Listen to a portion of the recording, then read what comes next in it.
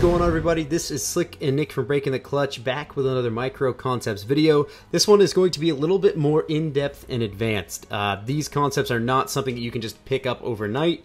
These are things you're going to want to learn and practice for a good amount of time before you really get them down in matchmaking. So guys, for the first advanced concept we will be talking about today is actually called paint spreading. Now, this one I had to kind of make up my own title for just because, I mean, I guess no other RTS really has this because there aren't very many console RTSs. So essentially what paint spreading is this tool I'm using right now, when you hold down the A button on the default settings, you have this big open circle, and it's actually called the paint tool or the paintbrush tool. And the idea behind paint spreading is just that. What you do is, say, in the event of a very, say, scary engagement, like for this one we're going to be using suicide grunts, what you do, instead of just sitting there head on and just losing all units, you actually say quickly just paint some units here and there, and then you actually spread out in like all directions. And what that does is it causes suicide grunts to split up on all ends. Now I'm going to try to show you here again exactly what I'm talking about. So I have this big ball of units, suicide grunts are coming in, oh shit, oh shit, oh shit. What we're going to do is just kind of dance all my units around just like that. It's kind of like unit dancing, except, you know, your #1 goal is just to get everything so whack-ass spread out that, let's say, the suicide grunts aren't going to be able to do much anything. Of course, as a lot of you guys know, suicide grunts do absolutely melt normal grunts, or basically any basic infantry, including Marines. So, of course, if Nick were just to walk 4 suicide grunts in here, I'd lose a lot of units. But, of course, like I said, one more time just to show you, I'll do it a little more slowly here. I hold down the paintbrush tool very briefly here. See, just like, because if you hold down for a long time, you get a big circle. If you kind of briefly tap it here, of course, like I said, this is going to take a lot of practice. You get a smaller circle. So suicide grunts are coming in this direction. I'm like, oh shit. I'm going to just kind of walk around like that and kind of spread all my units out like that. And the suicide grunts are going to have to pick a side, and all my other units can just kind of attack them at the same time. Nick, do you have suicide grunts in the middle? Ready, little bit. Of course, guys, so this will work, say, for spirit drops in particular, say with Shipmaster. This spirit drop right here, he can actually, or spirit support, sorry. When a spirit flies in and drops off some units, a lot of times skilled players will actually use that in 1v1s, 2v2s, 2v3s on top of infantry units. So what you can do is the second if you see a spirit drop in the middle there, you kind of just move all your units around like this, and then you just kind of engage it like this, and then all units attack, you know. So it takes a lot of practice, like I said, and you're going to have to be real quick with your fingers, get used to, like I said, just using the paintbrush tool at its smallest point, and then spreading units. So, and also, you aren't always going to be ready to react in time, so one of the biggest recommendations I can have is just constantly trying to look at your army and see what's going on. So Nick, go ahead and send those suicide grunts up the ramp. We're going to practice this here. So since the suicide grunts are probably going to contact this point, I'm actually going to try to micro all of my army around that and kind of just sacrifice one of my units here. So next time you come walking in here, I'm actually going to start spreading my units out like this.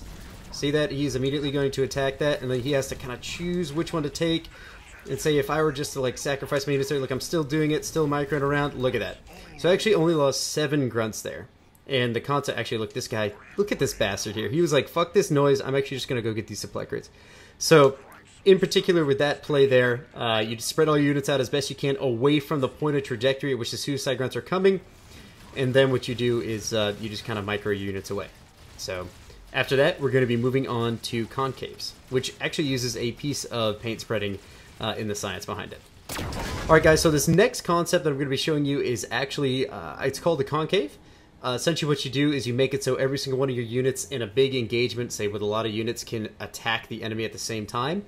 Essentially, like say when you think of the word concave, the first letter is C. That's essentially what you do, is you create a giant C around your enemy units. You kind of wrap them, and it definitely, like I said, it allows every single one of your units to attack the enemy at the same time. Now, of course, we are going to be using basic grunts here, so it's definitely going to be different. In a real engagement in the middle of a game, when you have an army composition of all different kinds of units and such, it's going to be a lot more effective. But for this example, I'd at least like to show you, say, what I do is I paint spread, and I kind of just surround an army, say, just like this. It's very, very simple here, just like this. So what I have here is I have all of my units. If the army is right here for the enemy team, all of my units here are in like a little C position just to kind of engage it.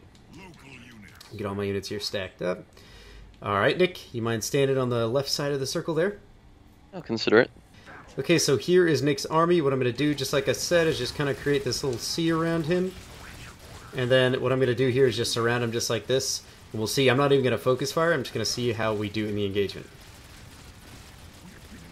Of course, you see a lot of one-shot units there from Nick. Nick's units are spread out all over the place, kind of shooting in all different directions here. Now, Nick, we had an even army here of 13 versus 13. Yep. And of course, as we're getting a little closer here, you can actually still get the concave going on here.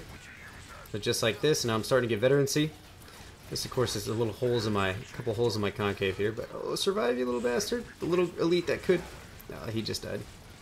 And Pat, what this also does is it split. It makes the other units turn around, so that way they can't just go from 1 to 1 to 1. They have to go from 1 to a 180, attack the next one, do another 180 if they kill that unit. So spreading out that time in which they deal the DPS. Exactly that, and just like you said, because they have to slowly train to each unit, so it takes a good amount of time to do so.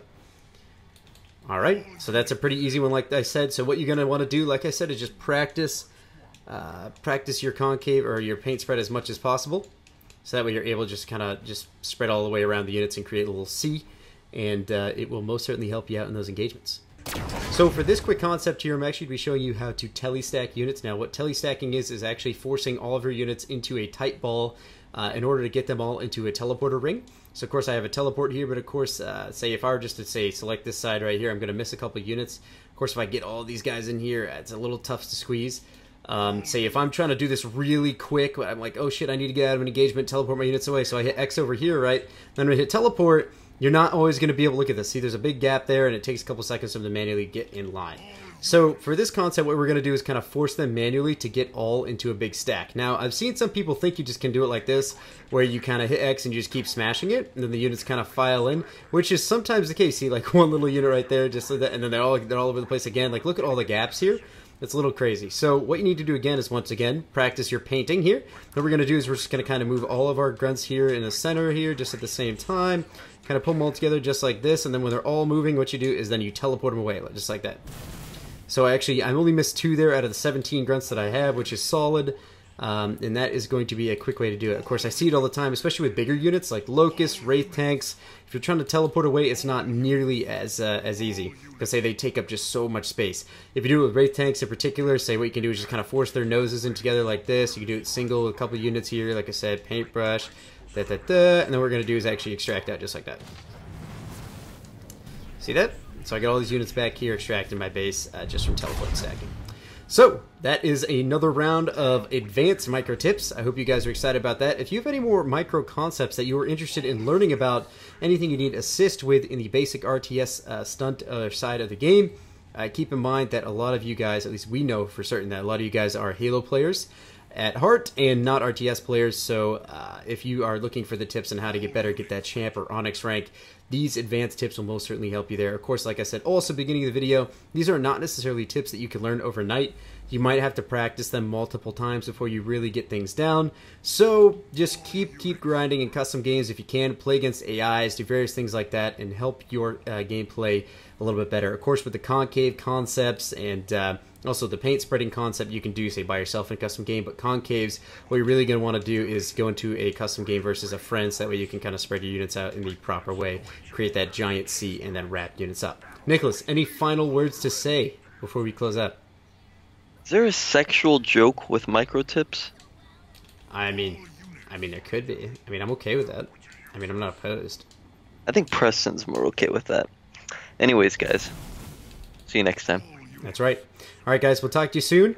Of course, also share this video around if you know anybody else who is struggling with getting a little bit better at Halo Wars 2 or RTS games in general.